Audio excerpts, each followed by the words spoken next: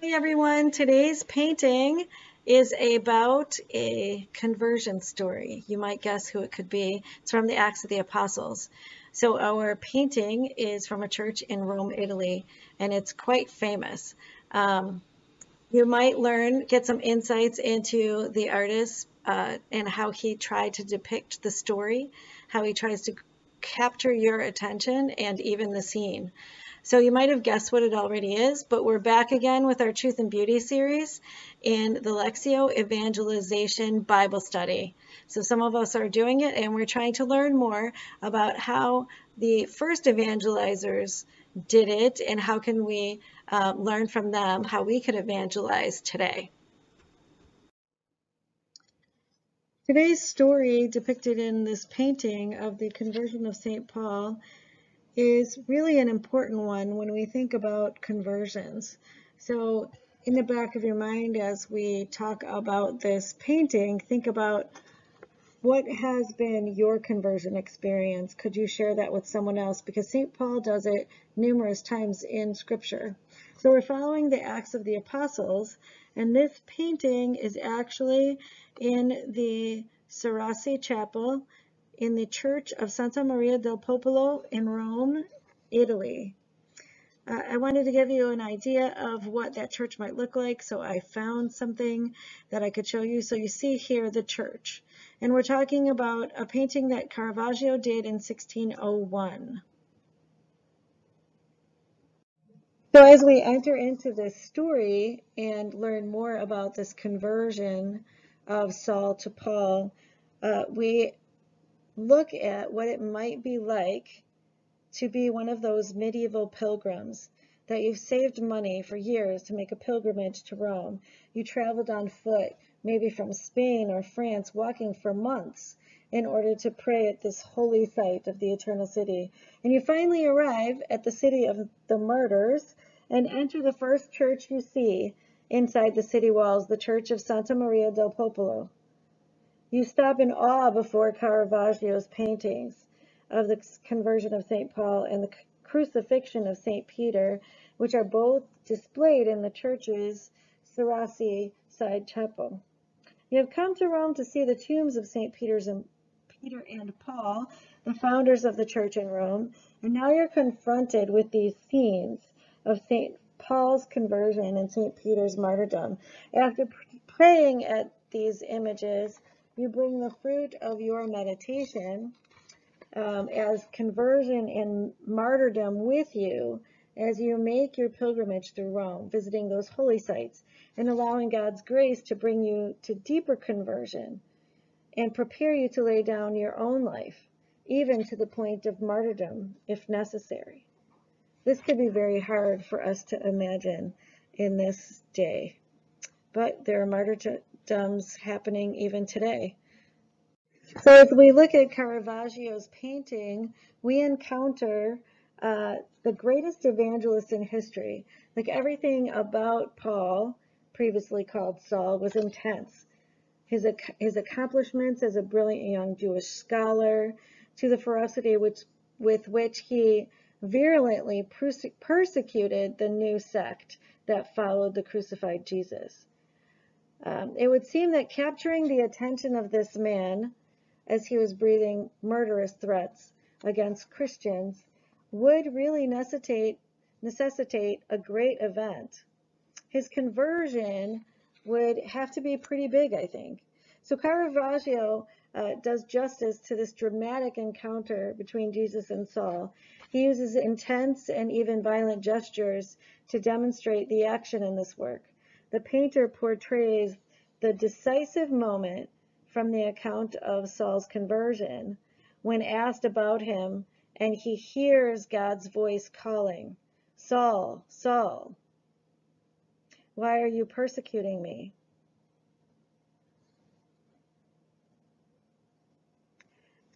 In this moment, Saul has just been thrown from his horse. His arms are outstretched as he falls to the ground. His eyes are closed. He seems to be in the midst of a revelation. The intensity of emotion and drama depicted draws the viewer into the painting, allowing him to participate in the event. We're not supposed to be passive viewers of this work. When we see sacred art, we should be drawn in somehow and transported to the scene.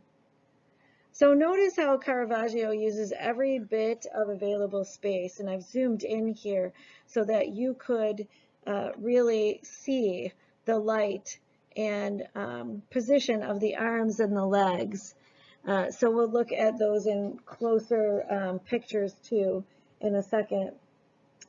These figures are practically bursting off of the canvas as if coming out of the frame to us. The viewer's at eye level with St. Paul. You can almost feel his body breaking through the bottom of the painting, coming into our space, and reminding us that the conversion of Paul and the events of Scripture are not merely historical events. They're not just something that happened in history a long time ago. They matter today. So they are part of our story, and we're asked to participate in them, to meditate on them, and to allow Jesus to bring us to conversion every time we look at them. So let's go a little bit deeper.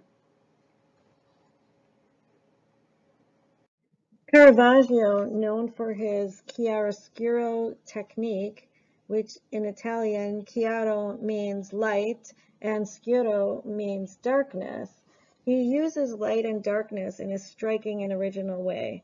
Light has a particular significance in Christian thought and the scriptures. We have images of light. Jesus is the light of the world. We talk about light and darkness in sin and happiness. So those images that we talk about for light are very important. The symbolism representing the illumination and the revelation of God's word. Prophetic writers like Isaiah describe Israel as a light to the nations. And Jesus, of course, like I said, says, I am the light of the world in the book of John. Caravaggio uses light in a particular way, in a way that manifests this Christian understanding. Caravaggio utilizes light to represent the supernatural, which overcomes the darkness. This is a very important point when we are thinking about our faith, and especially conversion, where we're entering into the light and this dramatic shift in the way that we look at the world, which obviously happened for Saul as he encounters this great light. Caravaggio's solid and very much three-dimensional figures are enhanced by the strong light that falls on them. He uses light to isolate and direct the viewer's attention. So we see the light on the fallen Saul, but we don't see its source.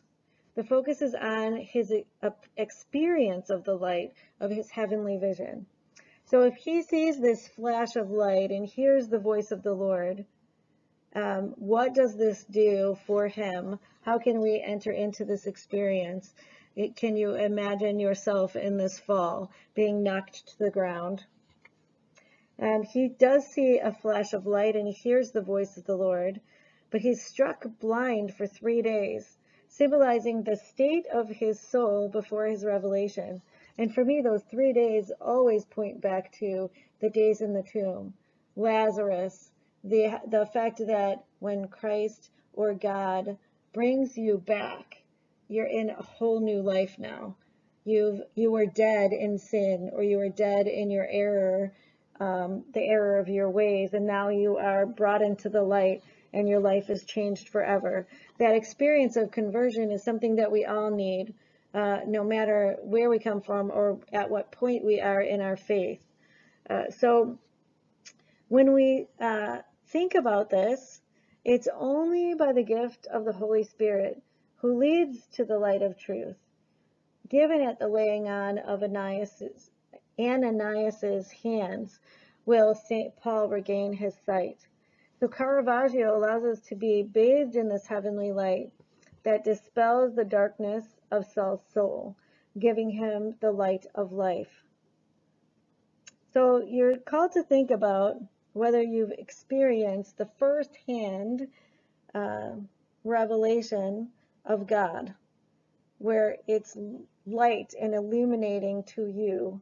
I always think of those aha moments, those moments of inspiration where the Holy Spirit kind of enters in and says, wait a minute, did you see this? That this light is very important in the way that the artist Caravaggio portrays this significant event in Saul's life. Just to close up, I thought I would share with you some exegesis that I did on my own. Besides going into the scriptures and trying to understand them, I had heard long ago that, St. Paul probably wasn't riding a horse at this time when he was on the road to Damascus. So I tried to investigate. I used Google. I did find an article from Catholic Answers that I thought was interesting. It is titled, "Did Saul Actually Fall Off His Horse on the Road to Damascus?" And there are a couple of reasons that they think that he probably wasn't on his horse, which I found interesting and thought I would share with you. So in the three accounts of Saul's miraculous conversion, there are actually three of them in Acts chapter 9, chapter 22, and 26. Mainly in scripture, it says that upon seeing the light from heaven, he falls to the ground. Most people assume that because Saul was en route to Damascus, he must have been traveling by horse at the moment when he had this happen to him, and this blinding light knocked him off his horse, and he fell to the ground. They say that this is highly improbable, and the reason being that St. Luke, the author of Acts, in two of his three accounts of the conversion of Saul, furnishes us with a clue that sheds light on what Saul was more than likely doing when he fell to the ground. See if you can pick it out. So I have some scriptures that I'm going to read to you here, the examples. Acts 22, as I made my journey and drew near to Damascus, about noon, a great light from heaven suddenly shone about me, and I fell to the ground and heard a voice saying to me, Saul, Saul, why do you persecute me? The second excerpt from scripture is from Acts 26. Thus I journeyed to Damascus with the authority and commission of the chief priests.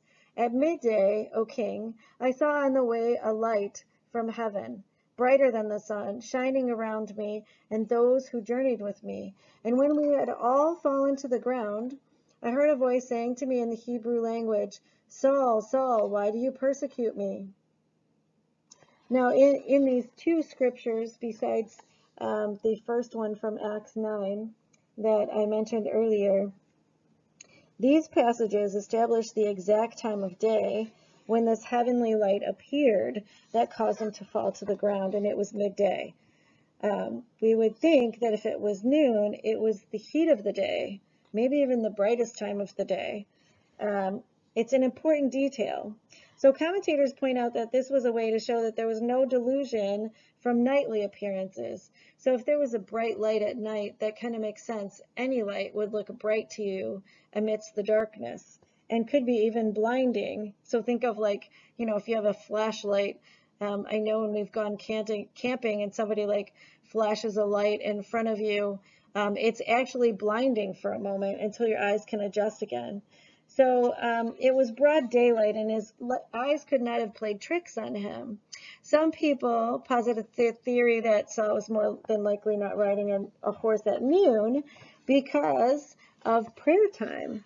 So there was an established time, and Pharisees, which Saul was a Pharisee at the time, had 3 times during the day that they would pray in the imitation of King David. So when you heard that scripture, it said, O King, which could be a clue also. In Psalms we hear, but I call upon God and the Lord will save me evening and morning and at noon in Psalm chapter 55. So these 3 times were 9 in the morning, which was their 3rd hour of the day. The 6th hour was at 12 o'clock, and the 9th hour was hour 3 in the afternoon, which was the time of the evening sacrifice. And you could see that also mentioned in Acts chapter 10. It sounds very strange to us to break up your day that way, but in this, ancient time, 2,000 years ago, or even greater for those Hebrews or Jewish men that would be reciting these prayers, they would have been standing on their feet and facing toward Jerusalem, as was their custom. You could even see that in the book of Daniel. So we've been carrying on these traditions of prayer for a long, long time. So using these clues, as you do a maybe more of an archaeological dive into scripture, you focus on those details, which I also find very interesting.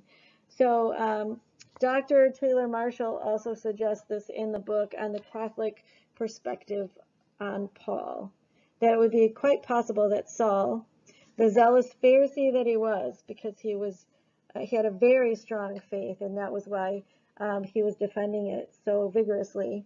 He would have observed midday prayer on that day, so he would not have been on a horse at the time. Other dives into history for me had brought that wealthy people at the time may have had horses and would have traveled by horse. So we don't really know, but based on scripture, we can make some allusions to what we think might have happened. And the point in our artwork today is more about the impact of the experience of Paul.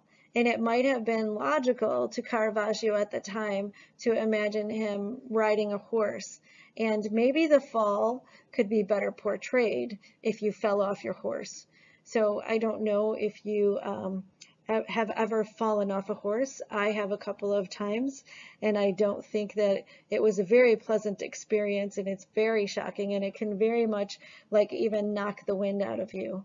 So I can imagine what that fall could be like. But we're drawn into this picture to try and figure out if we, as personally, can imagine what it would be like to have that amazing of a conversion experience where you hear the voice of Christ saying, "Why are you persecuting me?"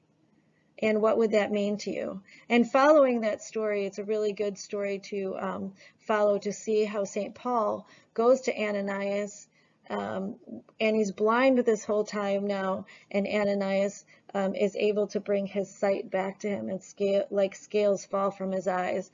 And then he goes to learn more about Jesus from the apostles. So I think it's a great story, a great conversion story for anyone to look at. Peace be with you, and I hope that you'll join me in the next art reflection from the Lectio Evangelization series.